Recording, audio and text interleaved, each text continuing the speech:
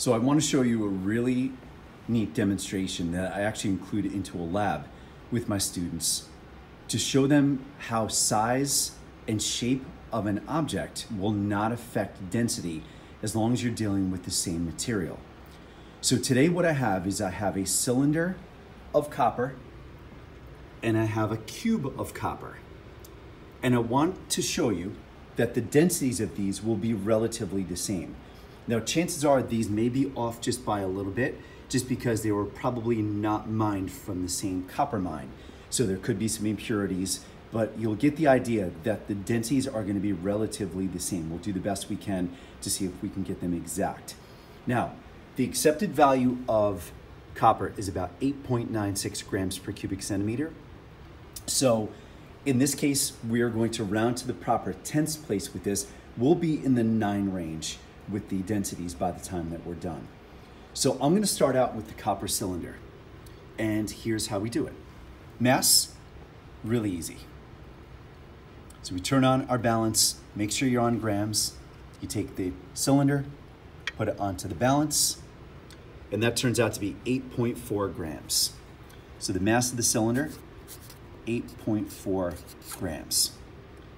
Now the volume, because this is an irregular object, you need to do water displacement. So what I've done here is I've put my water level in my graduated cylinder up to 7 milliliters. So my beginning value is 7.0 milliliters for the volume of the water. What I'm gonna do is I'm gonna take my cylinder, I'm gonna try to do this one-handed, try to kind of slide that down without making too much of a splash. There we go, not bad. Bring this down, okay? And if the bottom of the meniscus there, kind of hard to get an accurate reading with the phone, it's about 7.9 milliliters. So what that turns out to be a 0.9 milliliter volume. Because with water displacement, you take the beginning value of the water level, you take the ending value of the water level, subtract them, that turns out to be 0.9 milliliters. Now, in order to get the density equals mass over volume. That's going to be 8.4 grams divided by 0.9 milliliters. So we take our calculator, put those values in, 8.4 divided by 0.9, and that turns out to be about 9.3. Repeating. Now we're going to round properly. We're going to go to the tenths place. The 3 in the hundredths place has no impact on the 3 in the tenths place. So my density here is 9.3.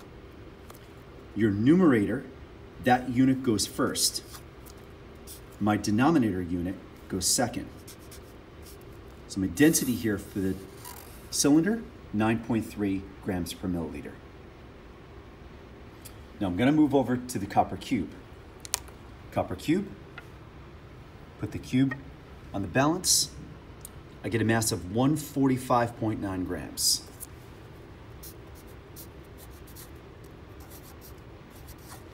Now the volume, we have to do length times width times height. This is a regular sided object. So you take your ruler using centimeters. That's 2.5 centimeters. Now because this is a cube, every side's going to be the same. So 2.5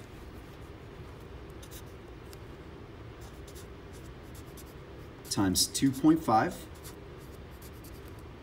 times 2.5. So 2.5 times 2.5 times 2.5. We put that in the calculator.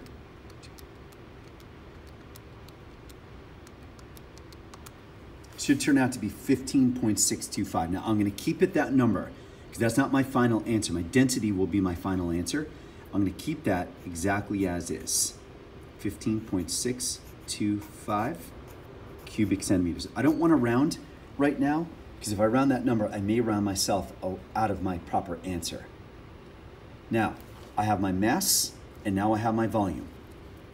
density equals mass over volume, 145.9 grams divided by 15.625 cubic centimeters.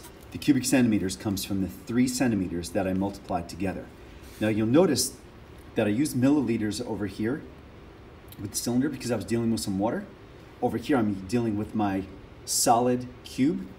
Cubic centimeters and milliliters, they're interchangeable. You could use either one. All right, so let's put our numbers in. 145.9 divided by 15.625. And that actually works out exactly perfect. 9.3. Again, that 3 in the hundredths place does not impact that 3 in the tenths place. So my density here is 9.3 grams per cubic centimeter. They're actually identical.